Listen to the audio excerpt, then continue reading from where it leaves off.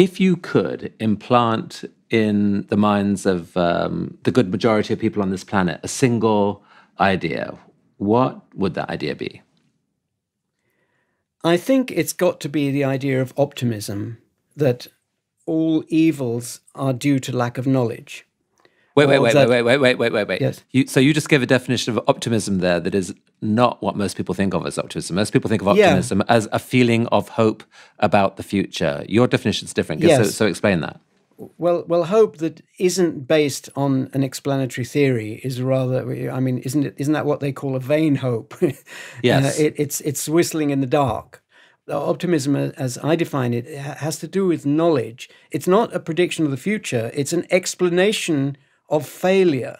If you explain failure as being inevitable or due to some malevolent force, insuperable malevolent force, or just the way things are, then that's a recipe for stasis, which is a recipe for failure and eventually death. Therefore, I think that all failure has to be explained in the form, the reason we didn't succeed is that we didn't know how to. And the knowledge of how to is in principle attainable. We don't have it now, but we could have it in the future if we do the right thing.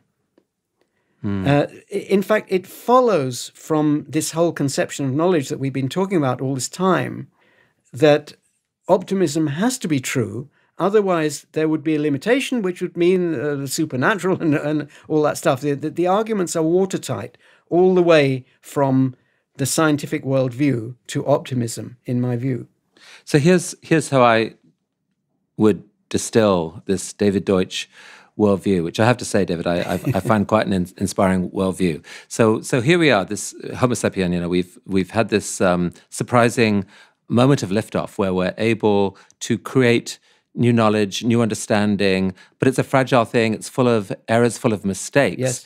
Yes. If we could inspire everyone out there to adopt the mindset that knowledge was precious and that when things go wrong on our planet, it's not because there's some evil force there that needs punching in the gut and spitting at.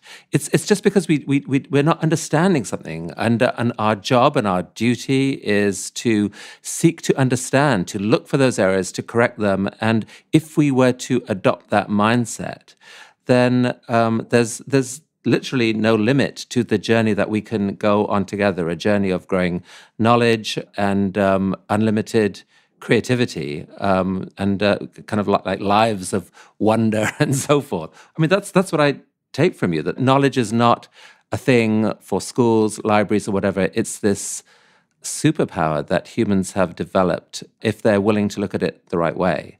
Well put. I agree. We must also expect to make lots of mistakes.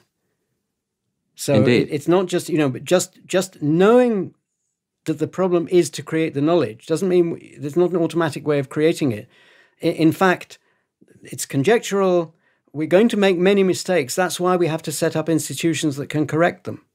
And so mistakes should be viewed as gifts in a way. So long as you learn from them and adjust as a result of them, they're a gift. Yes.